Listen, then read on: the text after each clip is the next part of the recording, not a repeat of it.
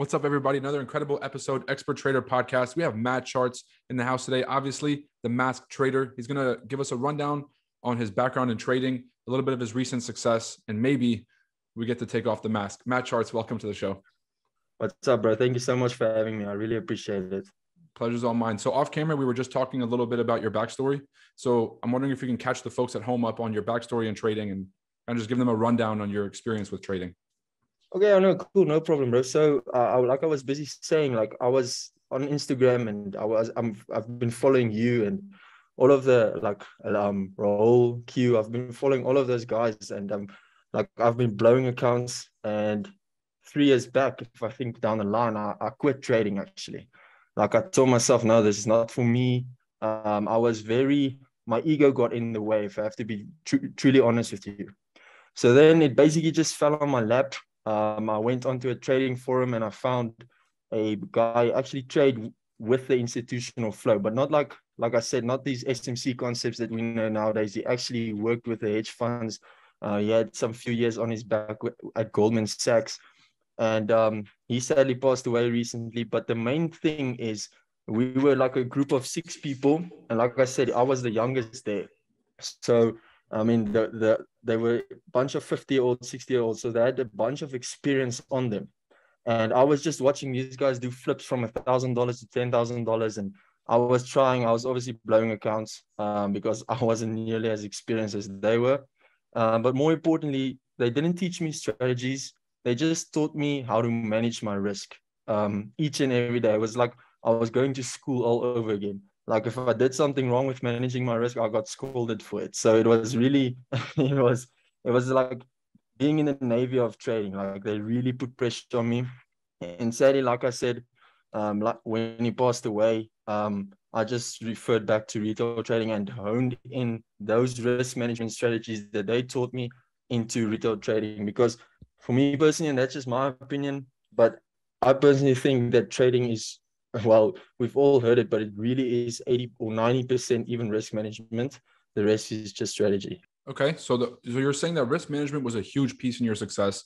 You're working with these individuals who seem to have a lot of credibility, and they're passing on some of their key tips, but the key tips seem to be risk management. So what about risk management was so important, and how has it affected your trading? The one thing that they definitely taught me is to be very selfish with my profits. So there's a fine line between giving your trade some room to breathe and then just being selfish with your profits, knowing when the trade is going to go against you and when to cut your winners, not only cutting your losses. Because, bro, to be honest, between you and I, anybody can enter a trade. The chart goes either up or down. It's when to exit where you make your money. So what they taught me is to be extremely selfish with the trade. There's always going to be another opportunity is what they used to tell me. And what I also learned from a bunch of, like from Q and everybody else and you and what I've been seeing on the stories, there's always going to be another trade. So being selfish with your profits and not over trading and not over leveraging. So many great points here. So many things we could touch on. Let's take a little bit further back. Talk to us about your trading journey. A lot of people have a different arc. Some people say they succeeded in 1 year. Some people blew money for 2-3 years. Can you talk to people about your success arc? Were you one of the individuals that saw a lot of success early in the beginning, and then you had some troubled times, then came back to it? Can you talk to us about the journey? Oh, with pleasure, bro. So no, definitely, it's definitely been a tough journey. So out of matric, or basically I sat during matric, and I still remember like yesterday, my friends, they laughed at me. They told me, no, you're never going to get this. And long story short, I'm not going to make it a sob story, but like we all know, there's a bunch of people doubting in their journey. So I borrowed funds from my dad, about roughly $1,000. I lost it within like 2 hours. I went back. I was obviously a varsity student, first year in college, and I washed cars. I did like promotional work and stuff, saved up until $300. And yeah, basically no risk management at all. I built it up until $800 and lost it again. So basically it was all just a back and forth. But like I said, after, like, I would love to say after my first year I got consistent, but like I said, after my third year, it was only when I started seeing consistent, and when I started seeing consistency, and that started with my first $100 day, then my first $500 day. And so it really gain momentum as soon as you started seeing consistency. And it's all about focusing on the basics first. So I think we have a similarity in the journeys, because I also quit trading at one point, and then I ended up getting dragged back. And I think the break provided some sort of clarity for me. What got you back into trading? And what did you learn in that transition period from taking a break from trading to getting back in that you feel like gave you an advantage? So it's a two-part answer. So this is just the type of person that I am, bro. If you ask my friends or my family, if somebody tells me I can't do something, it stirs a fire inside of me. Like I saw you also in the fighting. Like I'm also a boxer on the sideline, and people always told me that like I got a major lower back injury, and the doctors told me I'll be in a wheelchair for the rest of my life. I took that as a challenge, and I got my first amateur fight, my second amateur fight, my third amateur fight. I did wrestling, I did anything you can think about. So my main focus about life is, if you tell me I can't do something, I will do it twice if I can. So just everybody telling me, yeah, I knew you would give up, I knew that you're gonna quit. That just stirred a fire inside of me. And the second answer is, um, I went back into my trading journey questioning everything. Like I wanted to be real with myself, but I question everything. Like if I see something, let's say for example, I see on your Instagram, you made a big trade. I won't look at the profits. I'll go and I will study your trade, and I will like ask myself, not is this real? I'm not concerned about that. I'm concerned about what is his thought process? How did he learn? Like I'm forever a student. I just question every single method. That's awesome. So I think that's a very important thing that you just noted at the end, which is a lot of people tend to get caught up in the money. And that's why I feel like their journey takes longer, because they're not actually looking at the rationale behind the decisions. So Yeah, bro. that tool of looking at someone's trades, for example, I used to do the same with Q. You know, he would post the Currency Geek and I would look at the trade and I would say, everybody's texting me and calling me and they're like so much profits and they're focused on the money. But if you look at the trade idea, you'll really start to understand the decision making. So how would you Definitely. describe your decision making in your first few years of trading versus kind of how you would describe yourself today? That's a very good question, bro. That actually got me thinking. So I would say the first few years I was chasing money, just like you mentioned. You hit it right on the dot. I was chasing. I wanted to buy a Lambo. I wanted to buy a McLaren. I mean, I was 21 years old. That's crazy. Oh well, 19 years old. That's crazy. And how old are you So now? I'm turning 24 next month. Yep. Okay. Yeah, bro. So and now how I think about now is I'm thinking long term. I'm focusing on long term growth, leaving something for my son and his son, um, and using trading as as just a step into the right direction, using it as a tool for more business, more growth, and just more opportunities. Okay. So do you see trading as a mechanism for you to invest in other things, or for you to, Definitely. just to live off of trading?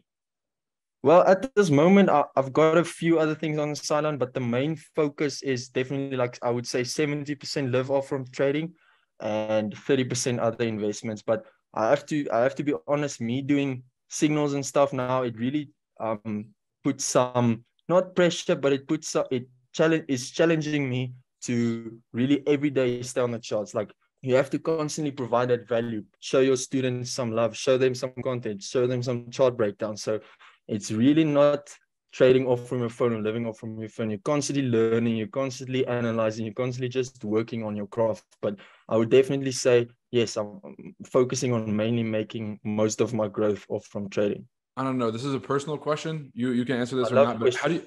how do you feel like your trading would be if you weren't giving back so much? And how do you feel like your trading is because you're giving back so much? Like giving back with regards to. In regards to like just sending out signals, doing webinars, anything that takes away from you focusing on your own trading, because we all experience this where we wanted to give back and we want to start something because we're trying to give some value. And at some point it might impact our trading. So I always think to Definitely. myself, how would I be trading if I didn't have these obligations? And so do you have like an idea of what your trading would look like if you didn't have those obligations? Oh yeah, definitely. I would be a lot more aggressive. I think I don't know. I'm not hammered on the correct word, but I would be a lot more careless with regards to like typing out the correct signal, not making a spelling mistake. You understand what I'm saying? Stuff like that. And like I just did a giveaway today.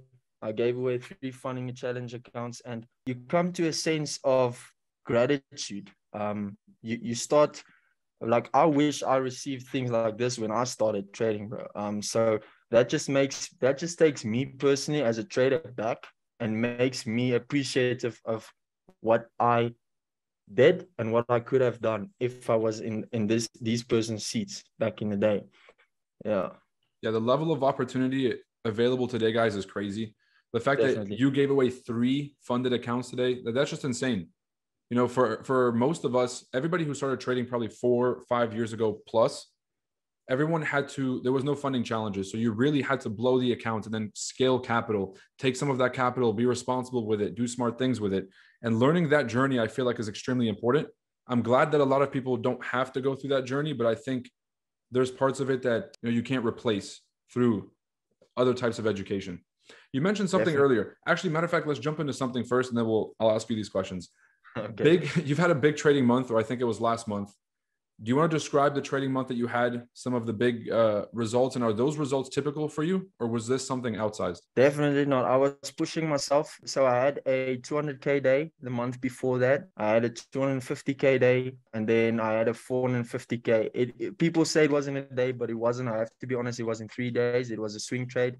And then I had a $1 million month. But I want to touch base on, and I don't think a lot of people talk about this, what happens after you have a big day or a big month, bro. And it's really, it's not a nice feeling, bro, because you're constantly feeling pressure. Like, if, like, the other day I made 7K on the day, I thought to myself, wow, is this it? And then I just took a step back and told myself, this is not you, bro. You have to be grateful for everything that you get in the market. So I'm here expecting to make 250K, 100K, even 10K a day, and that is not like, I'm starting to see the money again, and I don't like that. So just to be real, making big days is not all fun and games, because you expect that of yourself each and every time. So it's not typical, bro. Definitely not typical results. And I probably won't push myself like that anytime soon, because it really takes an emotional strain on you, because you expect those big numbers every single time. For Yeah, sure. And at all levels, and I know a lot of folks might not be able to relate to making $1 million in a month, but at all levels, I believe that controlling yourself on the upside is more important than controlling yourself on the downside. Humans were definitely. very adaptable. And so if you lose a bunch, at some point you'll take a step away, you'll reevaluate, and you'll be able to come back. When you start winning a lot, it tends to cloud your judgment. And you just, like you said, you tend to get too focused on an expectation that you set for yourself. But you and I both know that trading is more of like I mean, I don't know if you guys have baseball down in South Africa, but we have baseball. So you'll do base hits, base hits, base hits, and the occasional home run like you've had this previous summer, right? So can you talk to people about a big trade? Because there's different components that are tough. Analyzing one, executing one, managing one, and then what you just described, which is what happens after. Can you talk to us about your process during that whole trade? Yeah, so first things first is I didn't expect that trade to be so big. But whenever I find a big trade, and a bunch of people are going to argue with me, but I like to have it backed by a fundamental idea. For example, my Euro USD trade, it was I think 447K that I closed on. It was backed by fundamental events, the USD interest rates. And for example, my gold trade before that was also interest rates. So I like to have it. My idea was having it as a scalp trade, but as soon as I saw fundamental backing it, I left it in, because as a trader, I'm not comfortable, and I hope this answers your question. I'm not comfortable with getting in and out each and every time. So if it continues giving me money and it continues paying itself, I'm going to leave it in. So I'm a very firm believer with leaving runners. So that is with regards to my entries. I always leave runners. Analyzing it, I continuously watch the fundamental movements and the overview stuff like that. Is structure still in place? Is a technical analysis still in place? And managing it is definitely the most difficult part. As soon as it hit 300K or 400K, I told myself, all right, let's call it quits. But you get a sense of pushing yourself a little bit more, a little bit more, a little bit more, until I told myself, all right, I'm starting to see these numbers and I'm starting to become ungrateful. Let's close out. Structure is broken. So I constantly just try and be real with myself. So is that your limit when to get out of a trade? It's as soon as you start to focus too much on the money and you're focusing too much on, I guess, the profits, then that's when you decide to call it a quits or what? Yeah, definitely. When it's backed by technical analysis, like structure is broken, and I see the change in trend. But in this journey, like I see my trading as a journey. I'm planning on trading 30 years down the line, 40 years down the line. In this phase in my journey, I'm focused a lot on my emotional management. So definitely that would be a number one that you just mentioned. Okay. We'll get back to the importance of emotional management and preparing yourself for long-term trading, which is a conversation that I feel like we don't have enough. A lot of people want to trade for now because they're desperate to get out of a certain financial situation. But thinking about this in a long-term perspective, that's where all the real opportunities are. And preparing yourself today can obviously, give you an advantage in the future. Now, when you're inside the swing trade, you mentioned that management is the most difficult part. First off, why? Because I constantly wanted to close. Like when I saw 200K there, I thought, all right, I can, and this is me being totally 100% transparent with you. I told myself, all right, I can afford a Ferrari. And when I saw 300, all right, I can now afford that house. When I saw 400, I'm like, all right, I can now afford that house and a Ferrari. And I'm like, bro, you're 24 years old. Just take a step back and be grateful for what you got. So I withdraw those funds and I gave more or less half of it away because for me personally, I don't want to see money as an object, or I want to appreciate it. I want to work for it. It doesn't matter if it's trading. If it's anything, I want to appreciate it and I want to feel like I deserve it. Have you always had a detachment to money as an object, or is that something that came over time through your maturity in trading? No, that's definitely something that came over time, not just as in trading, it's just in the daily life. That's part of the reason why I wear the mask is because I've seen what money does to people, bro. And I haven't seen a beautiful picture, to be honest with you. So Yeah. I just try and steer clear from that. So is that why okay, that's fair. Yeah. So you said that we're going to go back to some of the questions I had earlier. You said that ego was a huge part of why you weren't successful in the beginning of your trading journey. For a lot of people that watch the show, they're probably in that phase of their journey where maybe they don't want to admit some things to themselves, or they're avoiding some key actions they have to take. What role did ego play in your journey in the beginning, and how did you overcome that? So I've a very serious case of OCD. Mm-hmm. So I was searching for that 100% win rate. I was searching for that golden strategy. And my ego, when I lost the trade, I was like, no, this is not going to happen. I'm not going to lose a trade. So I stacked more. I inserted more fund. I deposited more funds into the account. I didn't want to get that bump on my ego by taking a small loss and then just waiting for another opportunity. I would rather blow the account, not take that bump on my ego by taking a small loss or even a loss. I would then just at the end of the day, I would just blow account. So I don't want to take that bump on the ego by taking a loss. I felt like, no, I'm not going to take a loss. I'm not a loser. So how were you able to overcome the ego? Like, did you just start to convince yourself that, or I'll let you answer the question. Yeah, so that was just basically a long afternoon conversation with my dad, and he's a very big businessman. So he just reminded me that it's business cost. It's water and electricity bills. It is taxes that you have to pay. Taxes, part of the game. It's part of the game. It's going to happen. So that just and it's something I'm working on to this day. Working on my losses. I have to be honest, it's not something I perfected yet, but I just remind myself of those big days that I did have and the big profits that I did have, and that makes me feel better in a sense. So how do you gauge a successful trading day from a not successful trading day, or successful trading week or month? Is it just Um, by generating profits? Is it by, sticking to a certain thing? How do you gauge your own success? so my own success, I would only see a losing week if I didn't follow my plan. Like let's say I take 7 losses this week, and I don't make any win. I would still see it as a win week because I followed my plan. So I would only see it as a losing week if I didn't follow my plan and I broke my rules. That's me personally. That's what works for me. I don't look at the numbers because the overall pip amount, if you keep a positive RR, in my opinion, you will get out on top at the end of the month or at the end of the day. So following your rules, that's a priority above just looking at the overall P&L, right? Definitely. Perfect stuff. You said it's easy for anyone to get into a trade. It's easy for people to get into a great entry as well. But getting out of a trade is something that a lot of folks struggle with. Do you have a certain tactic that you use for exits? Do you predetermine an exit before you enter a trade?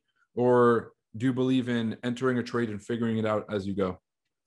No, I plan my exit out before I enter the trade. It's like, and I'm very hectic on metaphors, but like you said, you're moving soon. How do you know you're going to move if you don't know where to move to? That's just for me personally. Like you won't know where to go if you don't know like where's your destination. So for me personally, I'm not going to enter a trade and then just letting it go, because that's for me personally, that's gambling.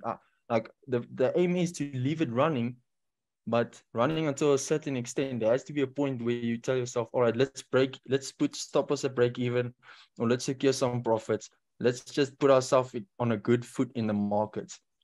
So that's basically it. I always have an exit strategy. You also mentioned that you use fundamentals with your trading, and that's one of the key drivers to let you know when to exit. So if there was a priority, like let's say that you don't get a fundamental driver that's going to confirm or deny the trade that you have, do you look at technicals more importantly? Do you look at fundamentals more importantly? Which one takes the priority? And that's a good question, bro. I would say fundamentals, but I won't look at selling gold at first, looking at fundamentals. I'll look at the technicals first and then back it with fundamentals. But I'll definitely say fundamentals contradict. I know this sounds contradictory, but I would definitely say the fundamentals have more weight to my reasoning behind the trade. But let's say there's no fundamentals and I still see the technical lining up, I'll still take the trade. Beautiful, beautiful answer. How would you Definitely, describe bro. yourself as a trader? Anonymous. Forget that part. I mean, in terms of, like let's say that your trader's profile, are you a swing trader, intraday trader, scalper, and then your risk profile? Are you kind of like a very conservatively risk person? Are you an aggressive person? How would you describe your trading style? I would say intraday and medium risk. I love to live by the three accounts rule. Like I always have three accounts. Like one account is to put food on the table for your family. That's your safe account. That's where you can tell your family, don't worry about a thing. I got you. The second account is for you. If you want to buy like, I don't know what people are into these days, shoes, PlayStation, stuff like that, smart TV. That is for you. The third account is for houses, investments, big stuff, big payments like that. That is low risk. So that's just how I see it. So, would you recommend people try to push with small capital and try to grow small capital to the point where they can diversify the profits into multiple accounts? Or do you recommend that folks build their skill set and fund multiple accounts? I know this is not financial advice. Everybody, please do your own research. Yeah. But just from your prerogative, what do you think?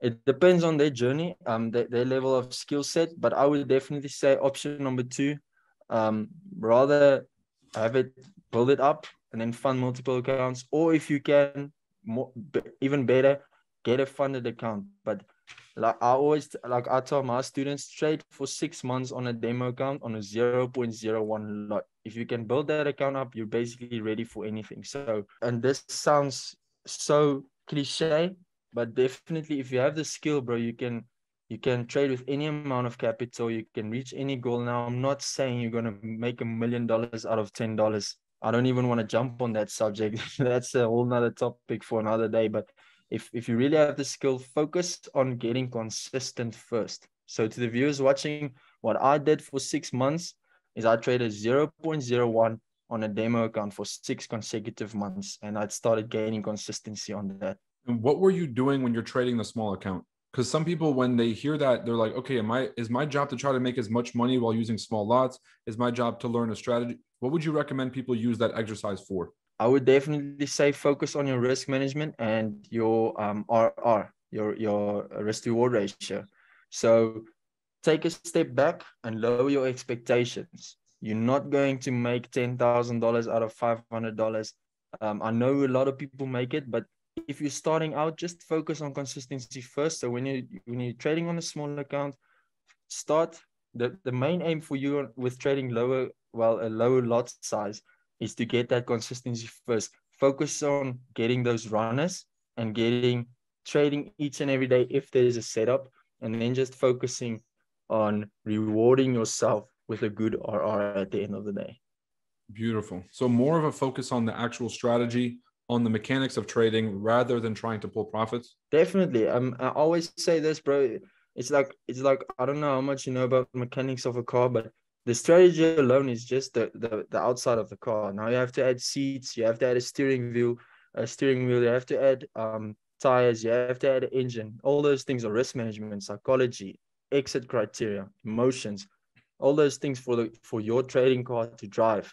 Me again with metaphors, but it all adds together. If one aspect fails or lacks in your trading journey, you have to take your trading serious. So all of those things have to add together. When you say take trading serious, what does that mean to you? Journal down, not just trade off from your phone while you're in the car with friends eating lunch out. Take it serious. Focus on, like I always say, this consistency. Write down how you're feeling. Take it serious as a real job. This is a real business. That's a good question. That got me thinking, bro. But the main thing is journal down, take notes, record your process, even record yourself while talking, but just focus and taking it serious, trying to be better every single day. So you're in these trades that are what I would consider large capital, and you're seeing opportunities float by. And these are big opportunities. So at 100K, you could buy this thing. At 200K, now you're in a different class. At 300K, now you can do both options. At 400K, and so you're presented with all of these different opportunities. What framework do you have now for managing big capital or managing these sorts of trades? I know that you said that you're like not chasing these big trades and they sometimes happen, but are there certain things that you do in your routine to keep yourself grounded? Yeah, I build up small accounts, bro. I build up small accounts, $500 accounts, 0.01 lot size. I build it up just to challenge myself and remind myself of quote unquote who I am and what type of trader I want to be. And this is something you still do today? Still do today, and I think I won't ever stop. I build up small accounts. That's absolutely incredible. Yeah. Where do you see your trading going? You said that you want to trade in the long term for 10, 20, 30 years. A lot of people don't think about their trading that far in advance, maybe because they don't have a long enough understanding of where trading can take them. Where do you see yourself in the future, and where do you think trading plays a part? I definitely want to see myself helping people, number one.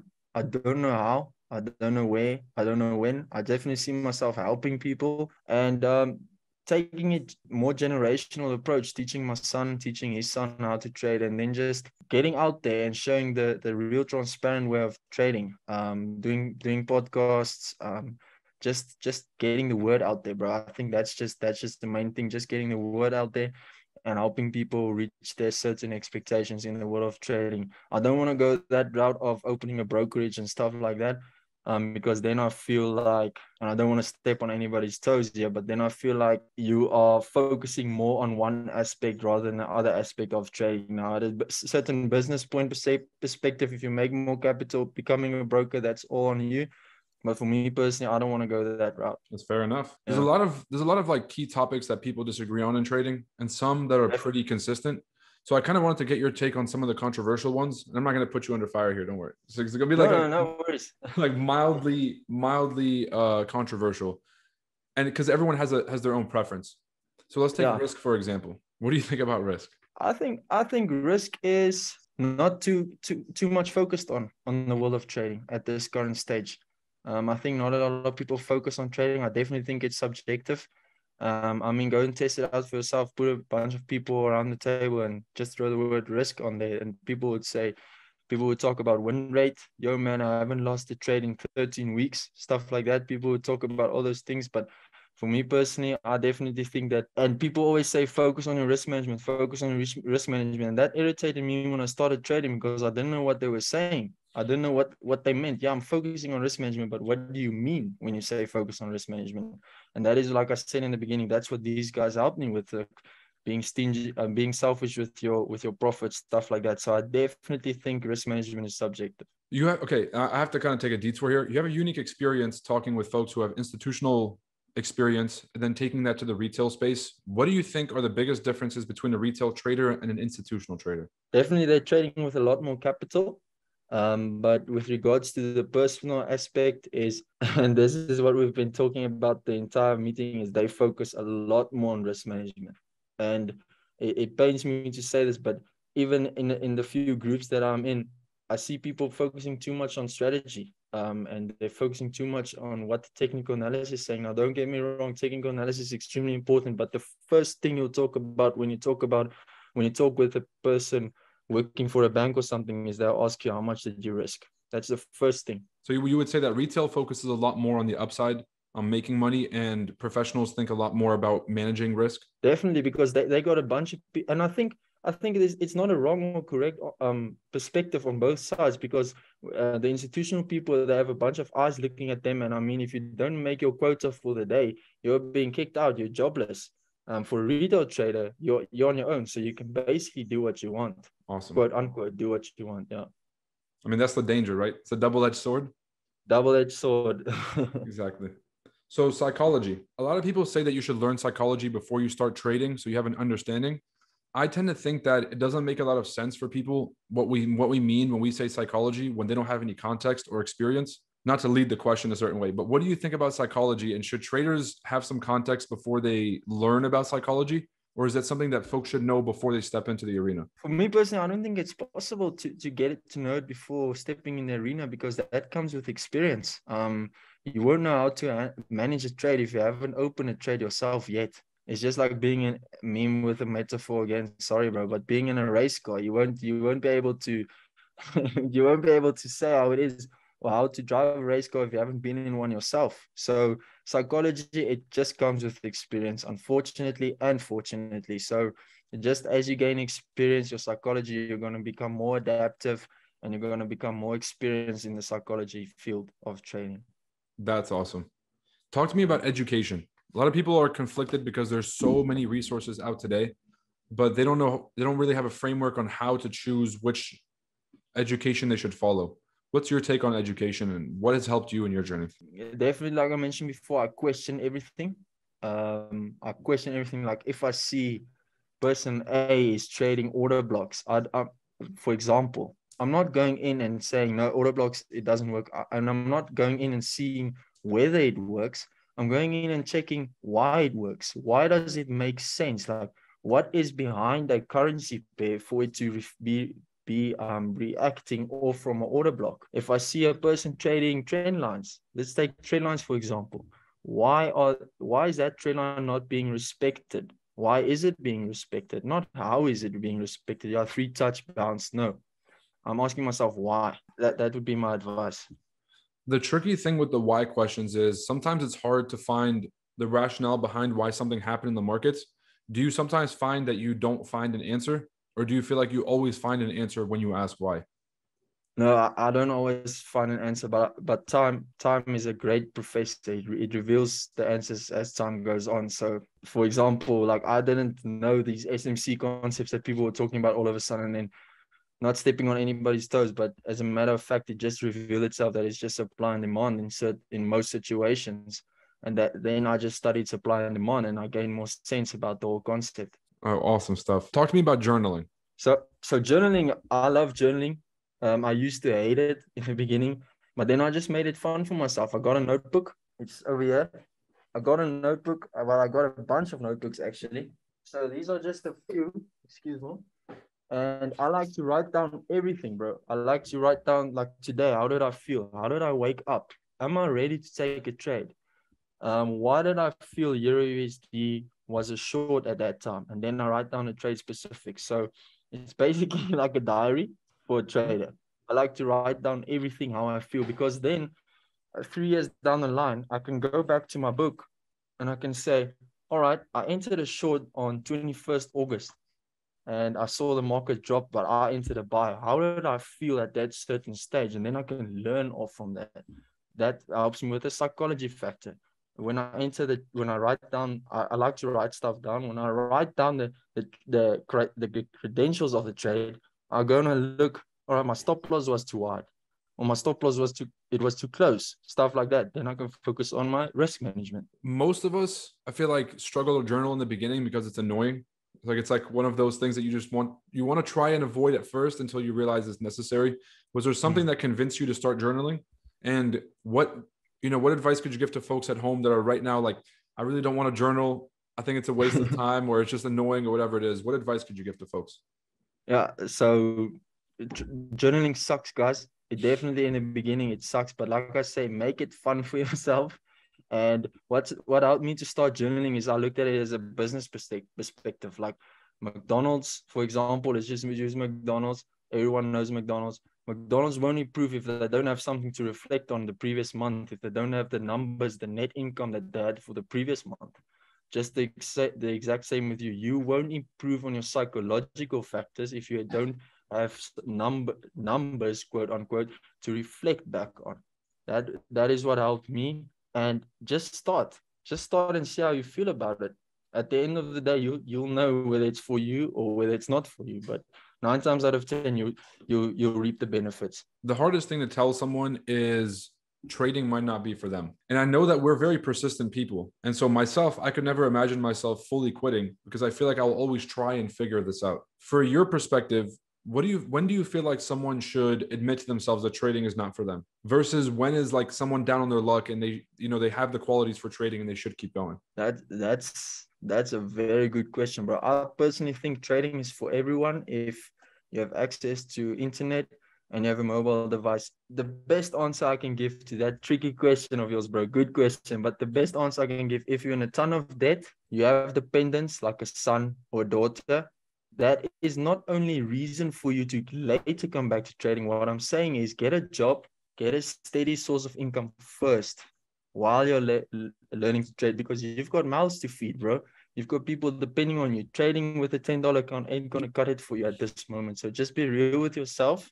And I'm not being nasty. I was in that situation. So just take a step back, get a steady source of income, sit until 2 o'clock, 3 o'clock in the morning, study trading while your family is asleep. But when it's AM time, you go back to your job and you just gain ground again for a few months, and then you can start trading again. That's awesome. Are there any things that you still see in your trading that you can improve on? And if so, what do you think those are? This is a double-edged sword, but I definitely feel I can trade a little bit more in my current phase of my journey. But now, like I said, I'm just enjoying life. I'm just enjoying the rewards that I've been receiving from my hard work of 3 years ago. So I can definitely trade a little bit more, but not over trading. So I see a lot of opportunities and I'm like, damn, I could have taken that trade. But it's all part of the process. As soon as I'm in front of the computer and I see a trade, I'll definitely take that one. But now I'm focused on trading to live and not living to trade. Awesome stuff. What does enjoying the money mean to you? So you had big days, huge withdrawals. You said you gave half of it away, but what are some things that you're doing that you weren't doing before that you kind of to reward yourself? So I have a big love for animals, bro. A big love ever since I was a child. So for me, a sense of enjoyment is donating food to charities for animals. And for me, I love cars. And it's going to sound nasty, but just buying a new car, building it up, and then selling it again. Stuff like that. I love enjoying that and being able to go and buy that certain parts, because remember, this is coming from a guy who's bank card declined in front of his girlfriend for ice cream. So definitely being able to like purchase a new clutch for your car, or just purchase something for someone and just helping someone. That's something that I enjoy a lot. Dirt bikes, cars, just enjoying it and being able to do so. That's incredible. So how would you describe success? I don't know yet, bro. I'm not successful yet, in my opinion. But the best thing I would say, success comes with contentment, being content in your field. I think being content with what you're doing and being able to give back is how I would describe success. Being able to be in that position where you can tell yourself, all right, I'm in that steady ground, no debt, no stress free, and family and friends are healthy and happy. That's incredible.